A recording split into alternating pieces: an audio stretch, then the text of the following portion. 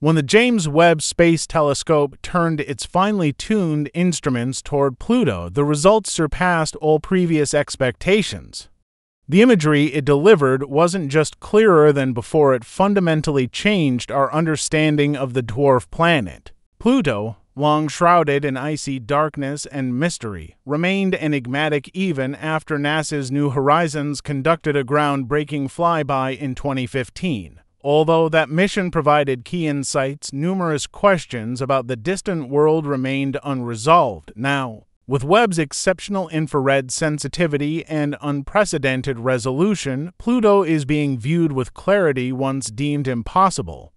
These observations carry significant scientific weight. Once classified as the 9th planet in our solar system, Pluto continues to captivate researchers and skywatchers alike. Located in the Kuiper Belt, more than 3.6 billion miles from Earth, Pluto has always posed a challenge to study in detail. Earlier telescopes, including the well-known Hubble, only managed to produce blurred visuals of its surface. However, Webb, positioned beyond Earth's atmosphere and equipped with a 6.5-meter mirror, has transformed how we observe such remote celestial objects. Its ability to collect light from extremely distant regions has made it possible to discern surface details, atmospheric structures, and geological activity never seen before on Pluto. What makes Webb's contribution especially notable is the way it observes the cosmos. Instead of relying on visible light, it primarily detects infrared wavelengths. This means it can sense heat and subtle temperature differences that visible light telescopes simply can't capture. When used to study Pluto, this ability allows scientists to peer through its thin atmosphere and notice shifts in surface ice and evidence of possible internal activity. A recent image, jointly released by NASA and the European Space Agency, shows Pluto's surface in a level of detail never previously attained. The data includes visuals of plains made of nitrogen ice, mountainous terrain, and hints at possible seasonal variations in Pluto's sparse atmosphere. One of the most notable revelations is the enhanced imagery of Sputnik Planitia, the iconic heart-shaped region first seen by New Horizons.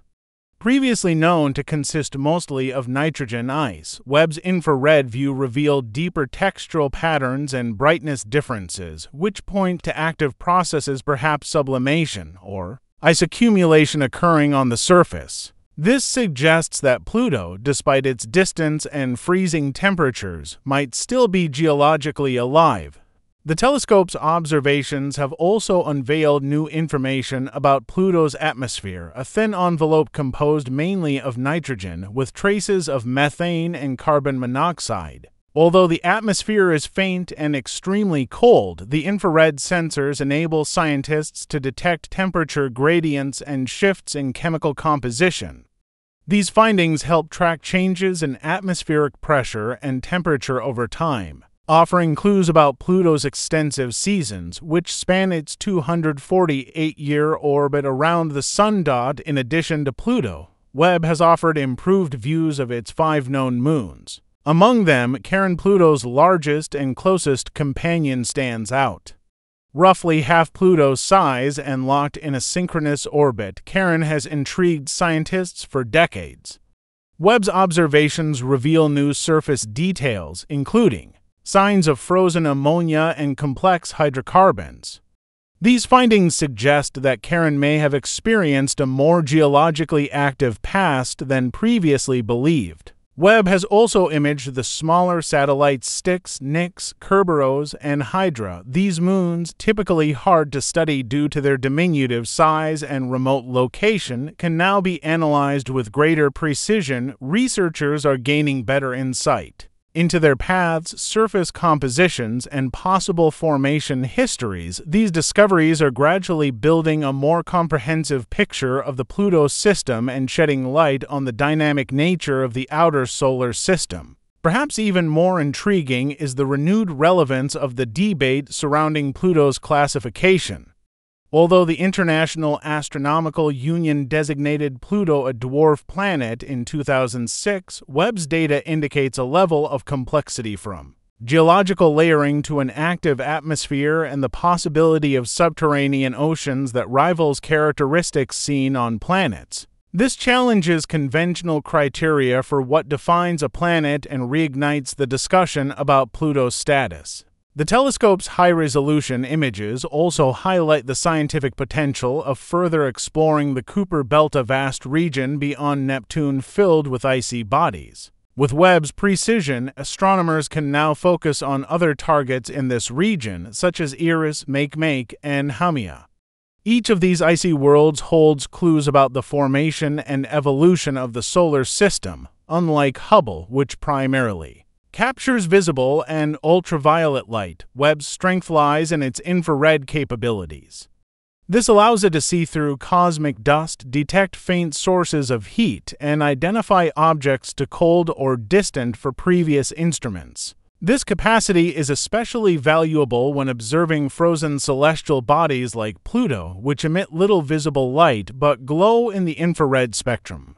Webb's success in capturing detailed imagery of Pluto is a powerful demonstration of the telescope's advanced design and capabilities. To achieve this level of detail, Webb's guidance systems had to flawlessly track a small, fast-moving target while accounting for its own movement and Pluto's slow drift through space.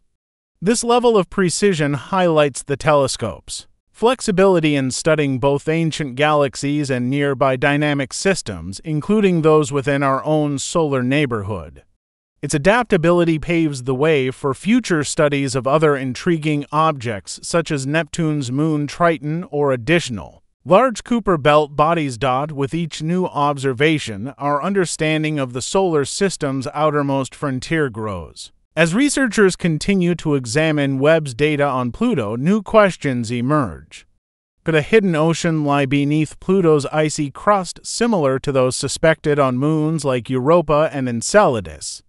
What drives the evident geological processes in such an extremely cold and distant environment? Is it possible that cryovolcanoes are reshaping the surface, releasing volatile materials from beneath? Though Webb alone may not have all the answers, it offers essential clues to guide future exploration and scientific inquiry.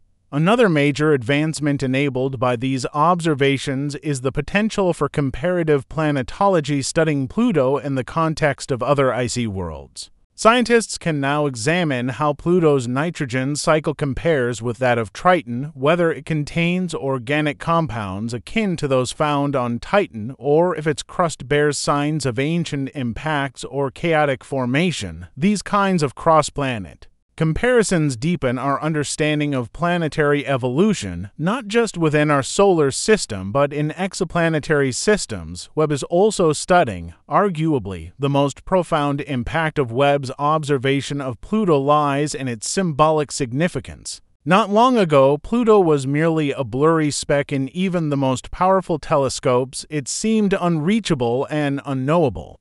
Today, we can examine its jagged mountains, frozen plains, and delicate atmosphere with astonishing sharpness. We can follow the contours of its heart-shaped region and watch its moons circle slowly through space. This represents more than a leap in planetary science. It stands as a tribute to human curiosity and determination. Every piece of data and every image results from the tireless efforts of scientists, engineers, and dreamers who push the boundaries of what's possible. The clear view of Pluto is a reminder that the cosmos still holds countless secrets waiting to be uncovered.